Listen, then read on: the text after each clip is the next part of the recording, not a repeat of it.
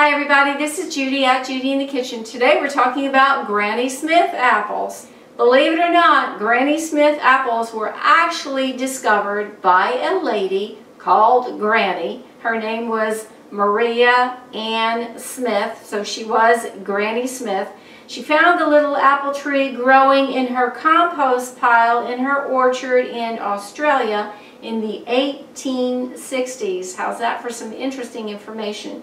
They've since become one of the most popular apples around the world. They were originally grown in Australia, but now they're grown in the United States below the Mason-Dixon line, and they are available year-round. We all know that Granny Smith apples are sturdy, a bright green, and the most commonly found green apple in the United States. Regarding their characteristics, they're known for their tartness. Their flavor reminds some people of lemons. They're crisp, juicy, and firm with a bright white flesh to them.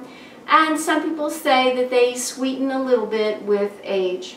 Regarding the best uses for Granny Smith apples, they can be eaten raw. They might be a little too tart for some people to eat raw, but they can be cut and included into salads, and their tartness can be offset with other ingredients. They pair very, very well with nut butters and sharp cheeses. They're an excellent apple to include in pies because they hold their shape very, very well when they're baked. They can also be included in muffins, pancakes, cakes, cobblers, and tarts. You can even include Granny Smith apples in soups and stuffings. I do hope this helps you out. Take care. Bye for now.